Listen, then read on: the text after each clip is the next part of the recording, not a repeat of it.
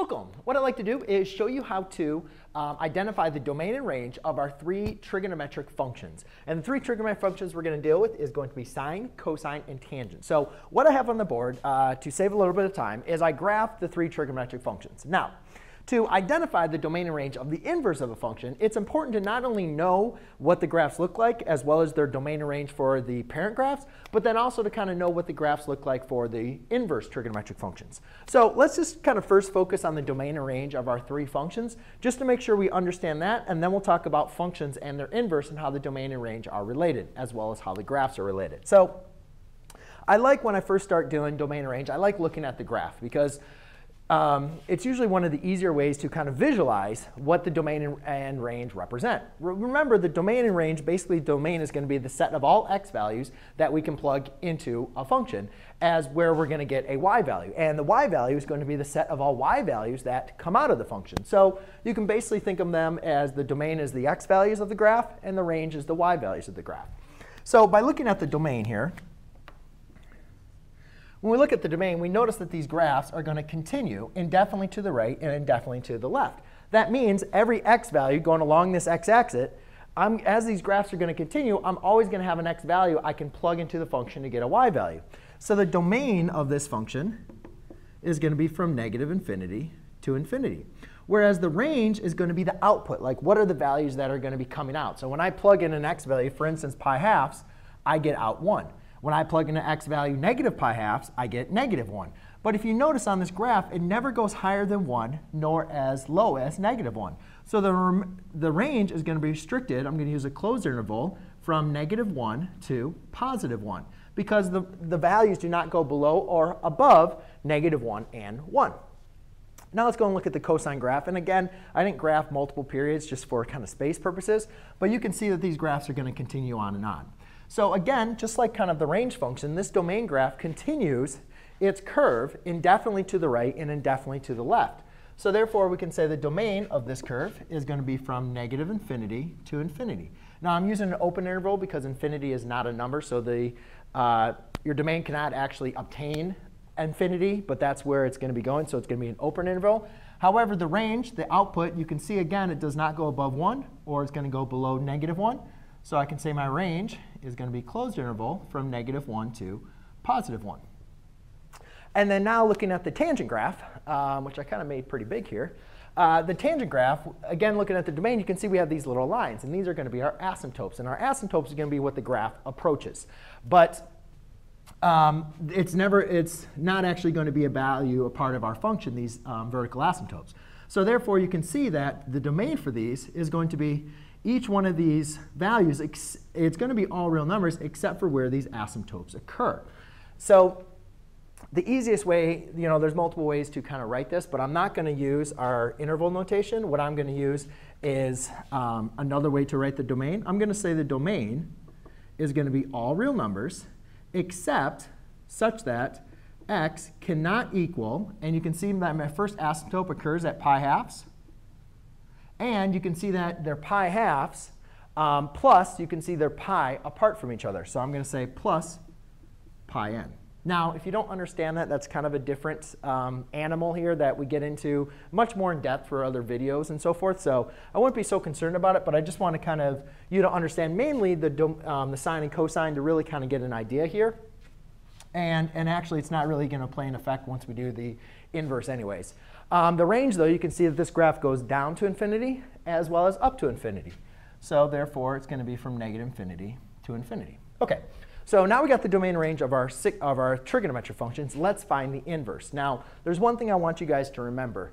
If we say f of x has the coordinate points, let's just use x, y. Well, then the inverse of that function, basically to find the inverse of that function, you're basically going to swap the points, y comma x. And in our introduction of inverses, that was one thing that we looked at. Another way that we looked at finding the inverse by graphing, not only can we switch the points, but the points are actually reflected about the y equals x line. And that y equals x line is, if here's an x and a y axis, that y equals x line is right there. So if I kind of graph one of these y equals x lines for each of my functions, what I can do is I can reflect the graph about that y equals x line. Oh, that's actually OK. So, but usually the easiest thing what I've noticed from students is they have a really hard time doing reflections about a diagonal. So one of the easier ways to do this is to just swap some points that we know are on here and then plot those points. So to do sine inverse, now, just like we swapped the x and y, you can think of like our x and y axis or axes are going to be swapped as well. So basically, instead of going, having our angles here along the x-axis, now they're going to be along the y-axis. So I'll just do pi halves, pi, negative pi halves, and pi. And then we'll go from, let's see, we'll go to 1 and negative 1. Now, let's go ahead and kind of pick some points here. So at first, in this case, I have this point is at pi halves 1. Well, now, so this first point I have is pi halves, comma 1. So now, if I swap that, I have 1 comma pi halves. So go over 1, up pi halves. And then if I do the same thing for maybe this point, I have negative pi halves, comma negative 1. If I swap that, I have negative 1, comma negative pi halves. And if I was going to kind of graph this and follow along with what I am doing here, you would see this graph is kind of going to go like this. And it's going to continue down, right? But the problem is if you kind of expand this trigonometric, and the reason why I use green here is we kind of have to stop. Because what we do is we create a restriction upon the inverse. Because if I continue this graph, if I use that green and I made that all black, well, then my inverse would not be a function. All right? But to evaluate, we want the inverse function to be a function. So we're going to restrict the domain. I'm sorry, we're going to restrict the range. And that's what happens. We'll get to this further when you type in your calculator. But what we're going to do is we're going to restrict the range. And you can see we're going to restrict the range from the domain is going to be from negative 1 to 1. And we're going to restrict the range from negative pi halves to pi halves. Because if we don't restrict the range, then we're not going to have a function. And we're going to have multiple values. If you were to plug in, for instance, if you're going to plug in what is the sine inverse of 0, you would have infinite many values. So to only obtain our one value, we're going to restrict the range. So therefore, the domain of this function is from negative 1 to 1. And you can see that's exactly the opposite here. However, it's not going to be an exact. If I didn't restrict it, it would go from negative infinity to infinity. But since that's not a function, we're going to restrict the range from negative pi halves to pi halves. So what that means is when you are evaluating for a inverse sine, your output, your angles, are going to fall between negative pi halves and pi halves. When we go ahead and do cosine, again, the easiest thing to probably do is just swap some points. So let's see some points here. I have 0, comma 1. So when I swap that, I have, well, actually, let's change this here. So I'm going to go 1, negative 1. Let's do pi halves, pi, negative pi halves, pi. OK, so I got 0, 1. So when I swap that, that's going to give me 1, comma 0. Let's do pi halves. When I do pi halves, so that's pi halves, comma 0. So when I swap that, pi halves, comma 0 is now 0, comma pi halves.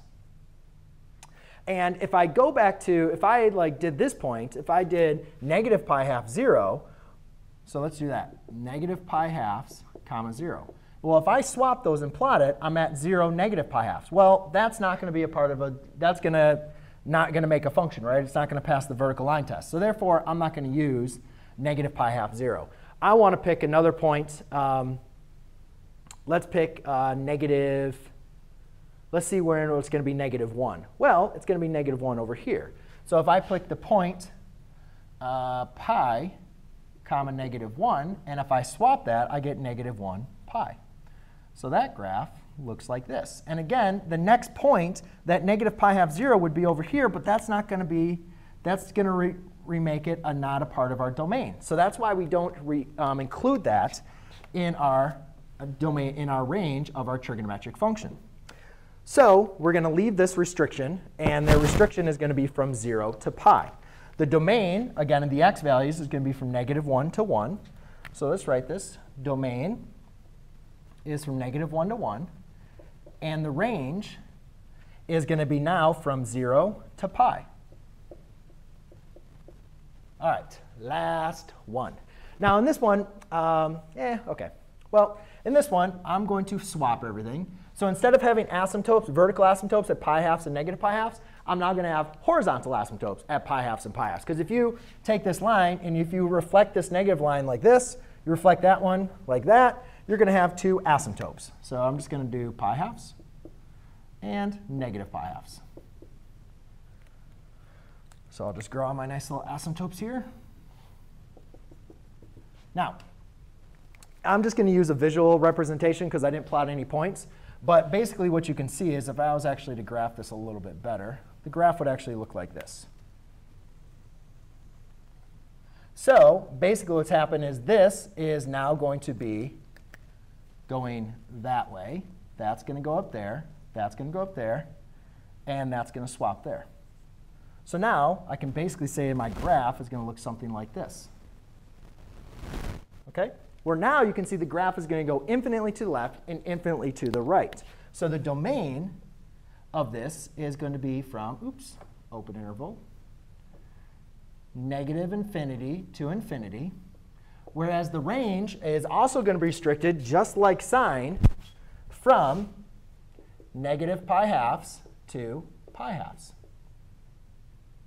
And since those asymptotes, that's going to be your open interval. So there you go, ladies and gentlemen. That is how you find the domain and range of the inverse function. Again, the easiest thing to do is look at the domain and range from sine, cosine, tangent, and then swap it. But just remember, because when we take the inverse for sine and cosine, we don't have it's not a function. We have to restrict the range. And for sine, we restrict the range from negative pi halves and pi halves. And for cosine, we restrict the range from 0 to pi. Tangent is just automatic. Oh, well, actually, we do have to restrict this again, because I could do infinite many of these. But if you notice, if I continue this, if I did another graph, it wouldn't pass the vertical line test. So we do, again, actually restrict tangent from negative pi halves to pi halves. And that's helpful because when we do the inverse, when we plug in the inverse tangent, inverse sine, inverse cosine, we're only getting one value because our range is restricted. If we didn't restrict it range, we'd have multiple values, and it wouldn't be a function no longer. So there you go, ladies and gentlemen. Hope that helped. Thank you.